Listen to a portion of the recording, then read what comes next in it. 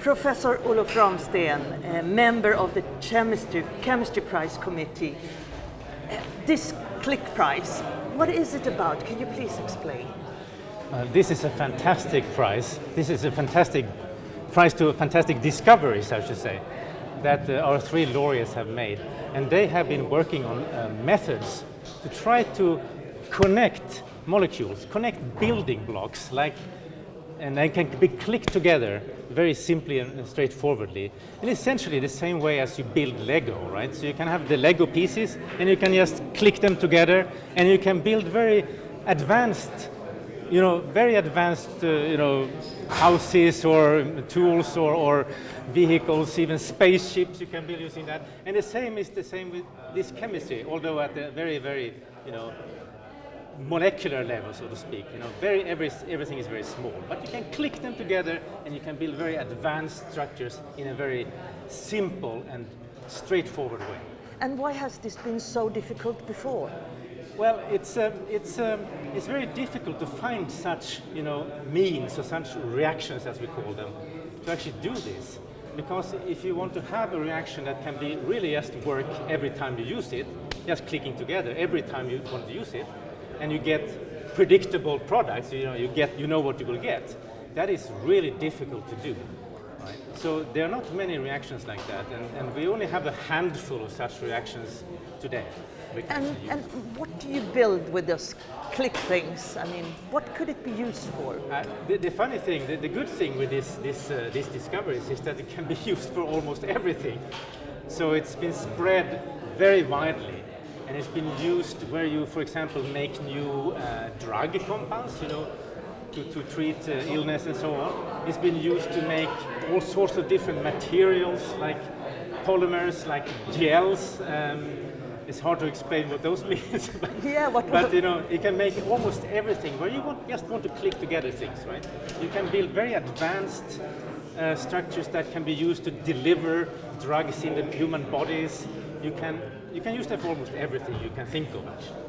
And why did you decide to give the prize right now? Why is this moment? Well, that is always a very difficult question to answer.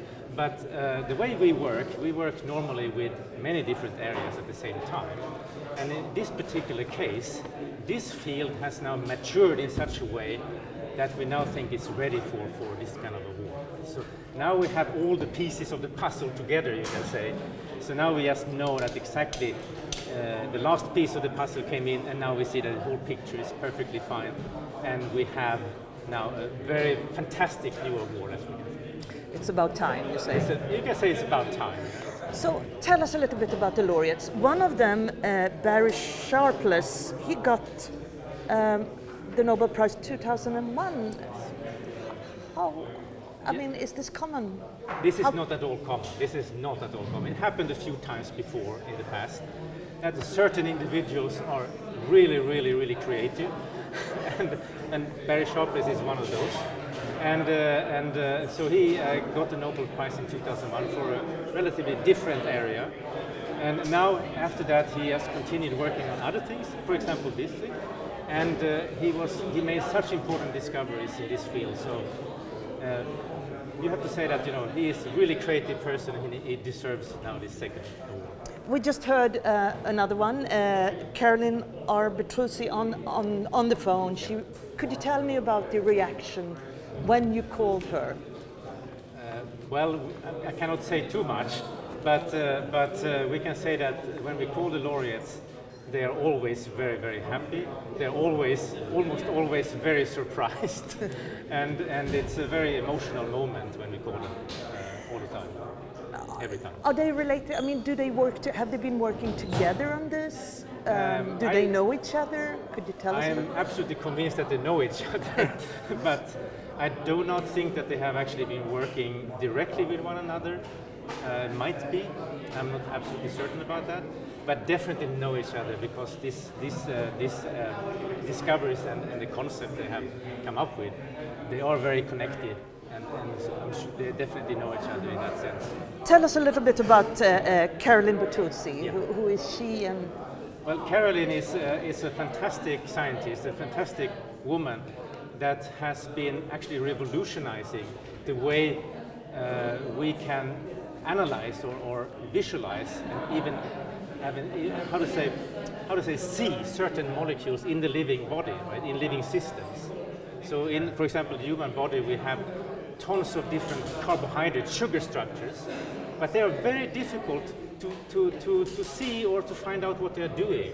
And that's exactly what Carolyn Bertozzi have been, focusing on. She has been trying to really figure out exactly what these sugar structures are doing, where they are in the body, in the cells. And she has come very far using this chemistry that she has developed, using this type of, the click type of chemistry that she has developed. She also said it was connected to COVID-19 research in some way. I mean, it's very natural that if you have these kind of tools that she has developed, and then of course we had this pandemic, they were also looking into if they could actually use those tools to make new, therapeutic agents, drugs against this terrible, virus. And as we heard her saying, also they managed to do something. For example, antibody-drug conjugate, I think they mentioned, which may be used as a drug against this virus. Click chemistry, it sounds simple, but how many years has it taken to develop this tool? It's depending on where you start the process. So click chemistry is the concept of this field, so to speak, the name click chemistry has been around for around 2 decades. Right? So it's not terribly old, but it's of course resting on other discoveries that were made earlier. So in that perspective, in that sense, it's a much older chemistry. So it took a very long time to find this fantastic click reaction that really works every time, that really can be used everywhere under all different conditions. So it's a fantastic discovery, these click reactions. What do you think would be the future applications of this? Well, I think we have already seen a lot of applications already, and I think in the future we will see they will become more mature. There will be more products on the market for our benefit. For example, different materials that we can use, different drugs, as we have mentioned. They can be, we can use them for curing disease or at least treating disease. And we can have, for example, there is examples where you can make materials where you can grow cells. For example, if you have a damaged ear, you can grow a cell and then you can graft it onto the ear using this methodology. And then, so there are many, many applications. I think in the future we will see so many more that directly has a benefit to us humans, as humans.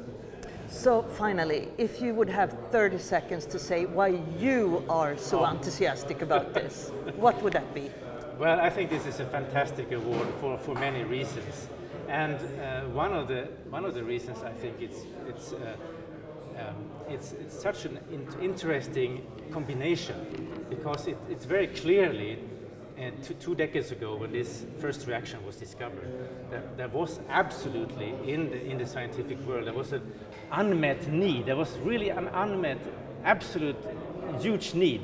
And when this reaction was discovered, it was like opening the floodgates.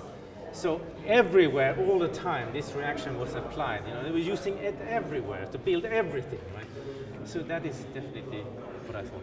Thank you very much, Professor Olof Ramström. Thank you very much. Thank you so much.